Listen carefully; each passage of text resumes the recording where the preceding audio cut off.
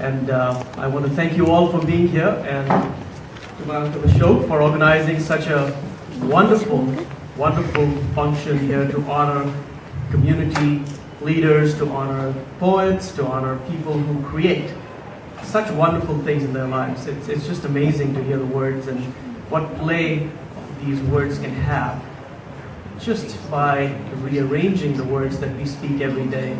You bring so much meaning to things. It's just amazing to see that. I would like to take a brief opportunity to give you a glimpse into my mother's life, on whom her picture is back here, and what I'll do is use a few slides just to give you a quick picture about her. And what I'll do, I'll move the podium to the side so that everyone can see the slides.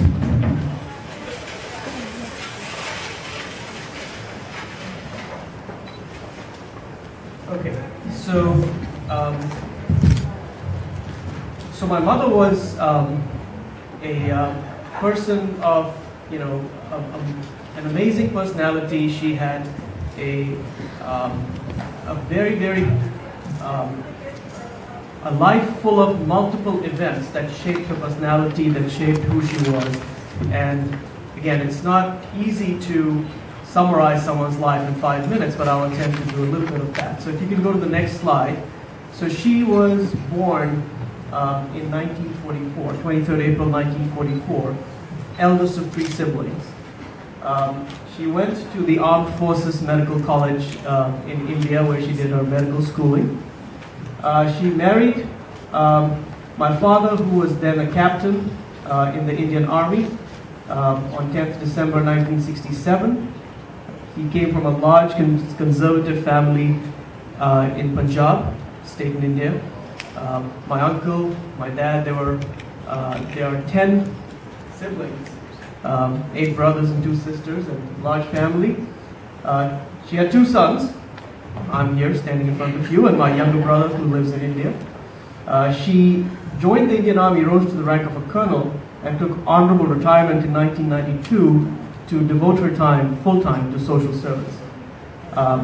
She was a benefactor of many, and I just show you a very old picture of hers when she was very young, probably in her early 20s.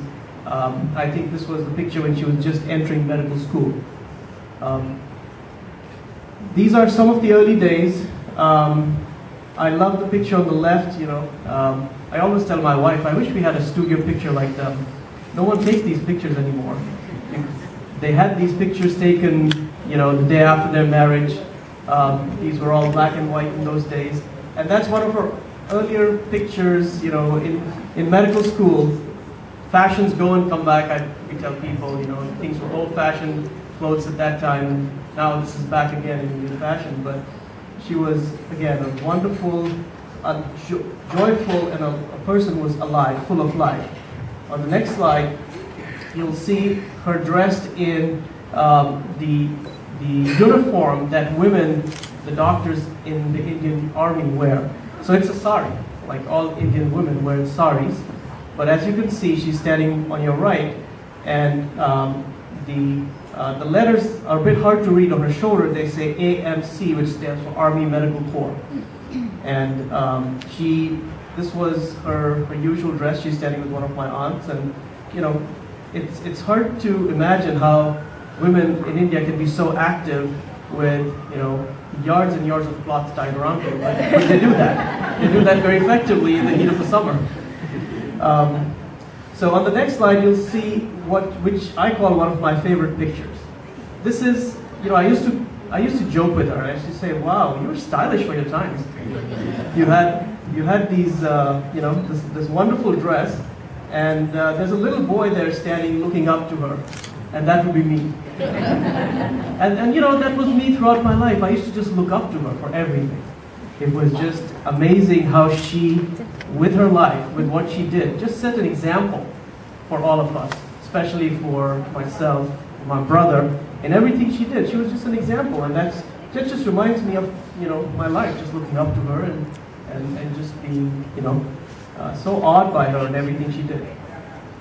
She was a person who had an infectious laughter. On the next slide, you'll see one of our old family pictures in 1982.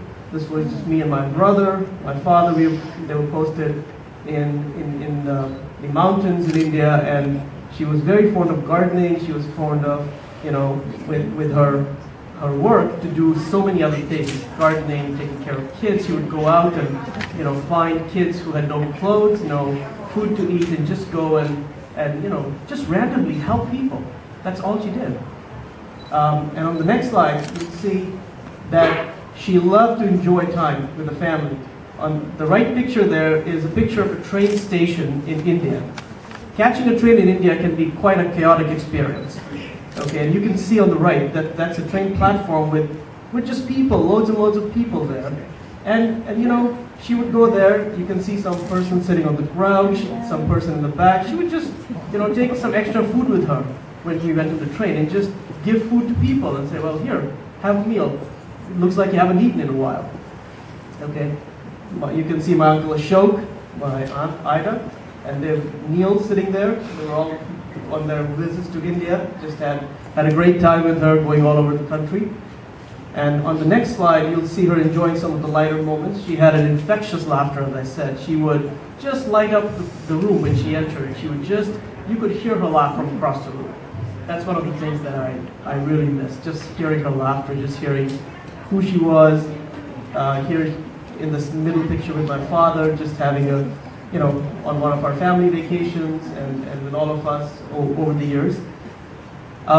So, you know, it's been, you know, it's a bittersweet moment for me. In moments like this, you remember your mother. It's a you know, it's a very, very close bond, and something that, you know, I miss a lot. She has been such an inspiration that, you know, that's something that I will carry forward through my life. And on the next slide, I just wanted to share a couple of, like, two quotes from the Bhagavad Gita, which is a very, you know, a holy book for the Hindu religion. The Bhagavad Gita which summarizes the teachings given by the Lord Krishna to Arjun, who was sitting in a chariot driving him to the battlefield. And when Arjun sees his extended family in front of him, and he was supposed to fight them, he gets weak. He says, I can't do it. And the Lord explains to him that, you know, it's in Sanskrit on the top, that's how it translates when you read it. It just says, Nat Vaham Jatunasam, Nat Neme Janadipa, Nat Chaiv Na Bhavishyam, Sarve Vayam Atah Parvam, which translates to, never was there a time when I did not exist, nor you, nor these kings, nor in the future shall any of us cease to be. So that's the Hindu teaching, that the soul is eternal and we carry on. And in the next verse, just again, continuing on the same thought, I won't read the verse, but just look at the meaning. As the embodied soul continually passes in this body from boyhood to youth to old age, the soul similarly passes into another body at death. A sober person is not bewildered by such change. So it's a continuum. Life is a continuum. That's what the Hindu philosophy teaches us. And that's what I take solace from, that, you know, it was a life well lived, a life where I had the good fortune of having her as my mother and having her in my life as my inspiration, my teacher in so many ways. And on the next slide, just to show you my grandfather, who still, that is her father, who still lives in India. He's in his mid-90s, and he has been instrumental to many of us in all these teachings. He is a writer himself, a philosopher. This is the cover of a book that my uncle Ashok wrote with him, a philosophy and poetry of Colonel Sevaram, a Colonel of Truth. He was again a colonel in the Indian Army. And on the next slide, he just sent a short message. He couldn't be here. He doesn't travel a lot these days. But I just want to play a quick message for him. It will just take a few seconds. Shivaram, father of late Dr. Asha Bhargava, take this gracious opportunity to remember her. She was the eldest child and joined the army to serve as a doctor. While serving in the Army Medical Corps, she showered her tender love to all the patients. She more or less behaved as mother to all who came to her. I miss her a lot because I lost a great help in the family. I'm very happy that dear Ashok has started an award in our name. I wish the award winner all the best. May God bless you to remain prayerful to the blissful. Thank you all. Thank you all. Thank you.